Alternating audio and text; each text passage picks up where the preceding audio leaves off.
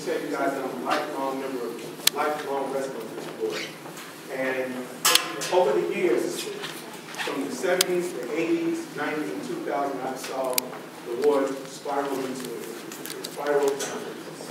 I'm running for office to put the power of the Aldermanic office back inside the people, serving the community will be my main #1 responsibility. I have a blueprint set aside that will govern how I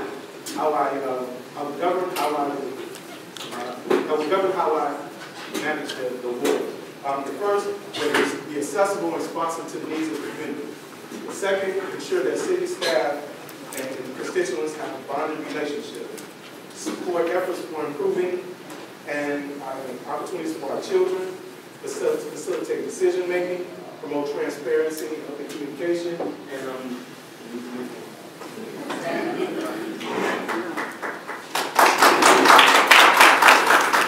good morning, everyone. My name is Sharon, and I am also running for Alderman of the 7th Ward. I am an educator, community organizer, mother of 3, wife, and also a youth advocate. I've lived in the ward for 17 years, and my platform really is about bringing democracy back to everyday people.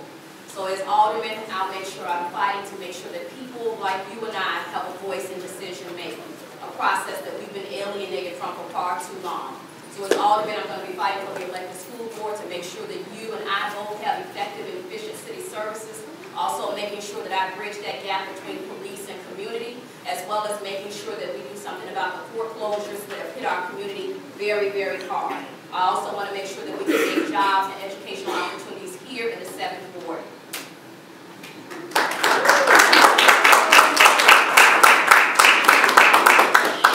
Good morning and Happy New Year. My name is and I'm running for Alderman in the 7th Ward. As I look around the room, I see many familiar faces. From my door knocking to I've probably been on your porch, or for servicing you throughout the years that I have worked for this community and really looked to make sure that, one, we have a cohesive community in which we take pride in our neighborhood to restore values and neighborhood norms.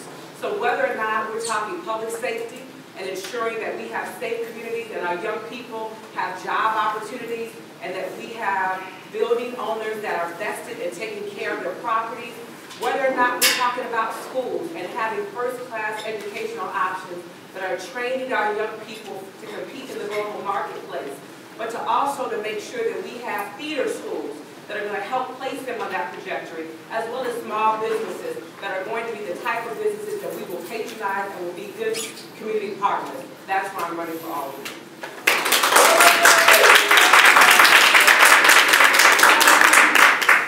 Good morning. My name is Dickey, and I am a candidate for 7th Ward. I am here today because I am qualified, because I'm ready to work for the 7th Ward and continue to work for the 7th Ward.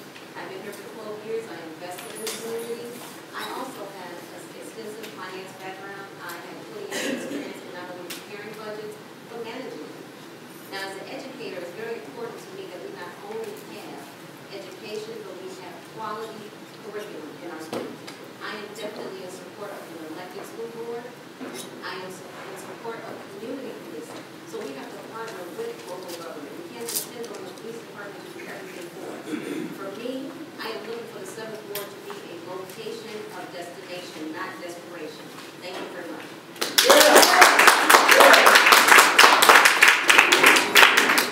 Good morning. I am Natasha Holmes. I'm the Alderman of the 7th Ward. And I want to thank the Manor Community.association and everyone here today. Just 2 weeks after being appointed, I sat in this very room listening to the concerns of the community, and we stood together to end the proposed pawn shop that was coming on 95th Street. And ever since then, my main goal has been to rebuild the 7th Ward block by block. That can only happen if we continue to demand high-quality city services, that our neighborhood schools get the resources they need in order to be successful, so we can retain and attract families, that we continue working with the police commanders, CAPS, and establish block clubs to make sure that we are addressing the issues of crime and safety. I know that there are challenges, but these challenges can become opportunities, and I'm looking for your support to continue the work that we've already started to try and change this community.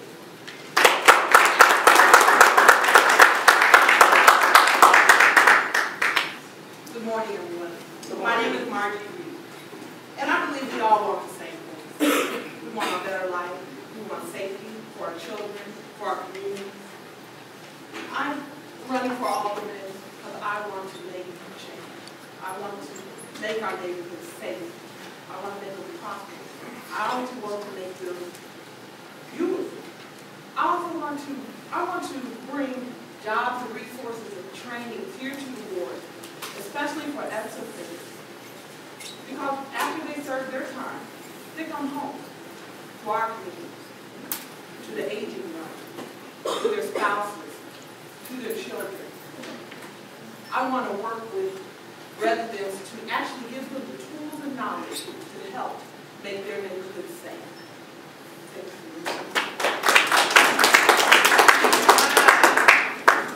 Good morning, ladies and gentlemen. My name is Sharon, and I will be running for Alderman of the 7th Ward.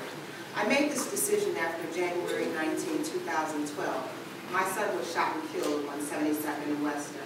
As a mother whose child died in her arms, the sorrow that I felt, along with the 500 other mothers who shared and suffered the same pain that I did, I no longer want to see our children dumped in the streets, cases where police officers or people who had committed injustices had considered or had made our children feel like they were worthless.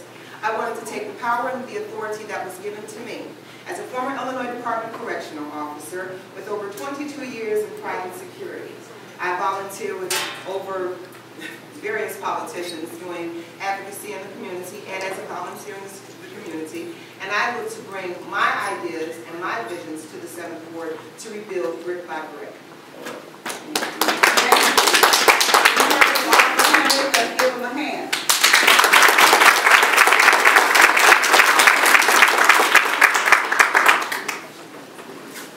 Okay, so let's get started. I do have bios, but most of you give me the bios, so I don't think that we need to read them. We want to get right to the business of the day. The first one, we've heard a lot about crime, I think, in everybody's presentation. So we're going to start with, what do you plan to do regarding crime, especially the gangs? We'll start again with Ms. Mohn. Well, let me say this.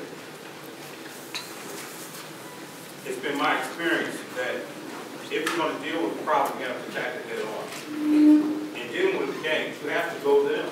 You have to find out what's going on in their world. They have an opinion too. In that vein, I'm going straight at them. I'm going to talk to them. I'm going to not exercise them like the rest of the community does, just because they're gangbangers, believe it or not, they have, like I said, they have an opinion. So I think at some point, you have to ask them, what is it that we can do to stop you from what you're doing? So I think we have to engage them in some type of dialogue at some point. Arresting people is not the answer.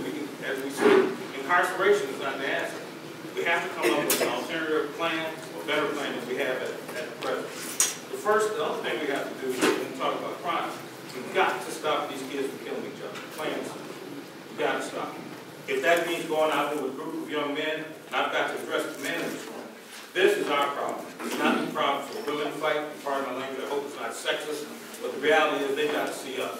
Gang members have to see that there is an equal and opposing force that's just as powerful as they are. Thank you.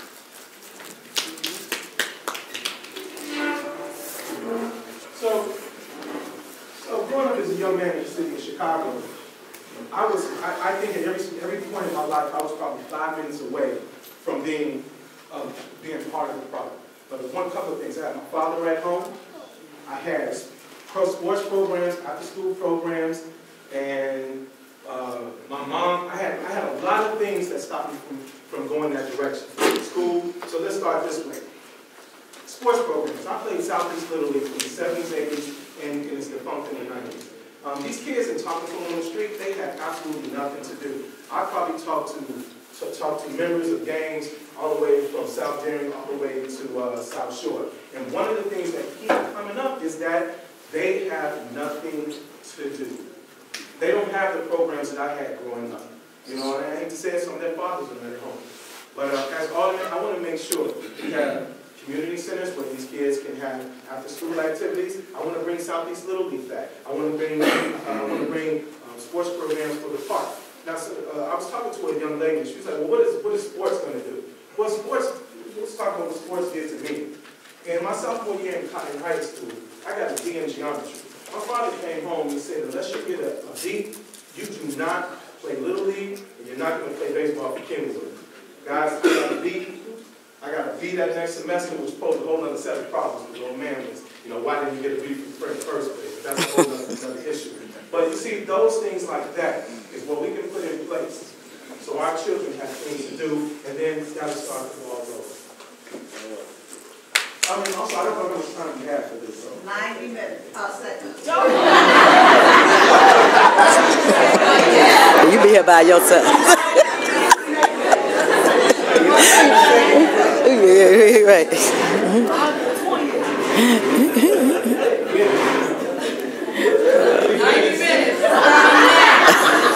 All right, so partnership programs and patrolling.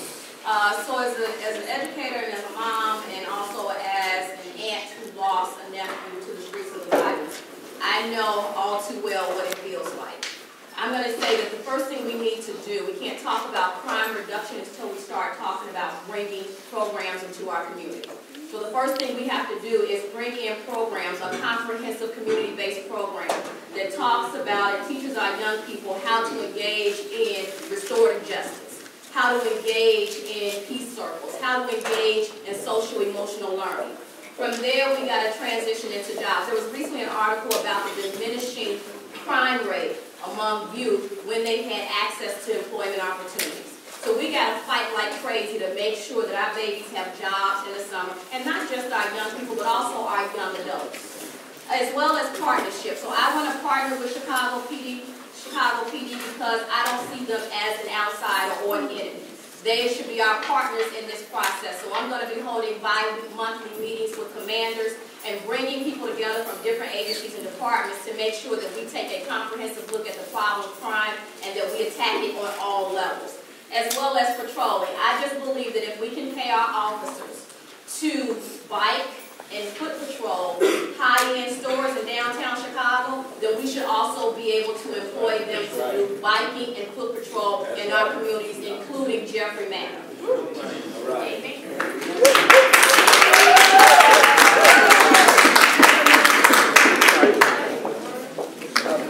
We have heard on numerous occasions to encourage our young people to put down the gun. And while that is very much an ask that we make of them, we as a community have to put forth some alternatives. And that's something that starts with us. As a mother who's raising a young African-American male, I believe that it's critically important that we have a combination of interventions and investments. We have got to create an environment where we as the community are starting and taking ownership of what's happening in our neighborhood. Many of us know young people that are at risk, and we need to have a means to provide some interventions to them. So for one, if we look at the $8 million that banks are benefiting from the interest rate swap that is taking place, that's money that we need to have reinvested into our communities for jobs. As aldermen, we receive a notification that indicates every time a building owner requests a permit for construction. As soon as they do that, we need to have a pledge, whether it may not be binding legally, but it gives an atmosphere where we're asking these businesses and asking these investors to make sure that they're going to inform our young people, teach them training so they have something meaningful to do. This summer, I ran an 8-week mentoring youth basketball program. Because as a mother, I understand that while the Park District offers programming, many times it's